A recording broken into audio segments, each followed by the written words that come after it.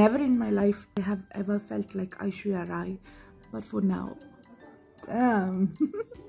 This lipstick shade is giving me the 69th Cannes Film Festival, where the gorgeous Aishwarya Rai was wearing something very similar and she was mocked by a lot of people.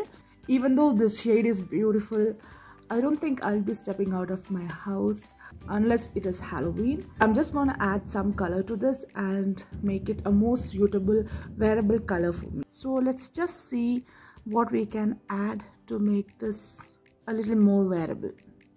I'm gonna add a deep red to it.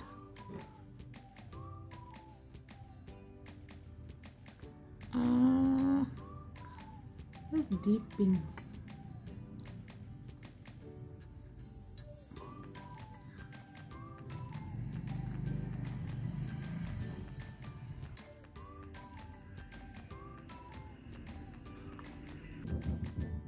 It does appear that I have been able to successfully de-escalate the situation from a purple lip to a wine-like shade.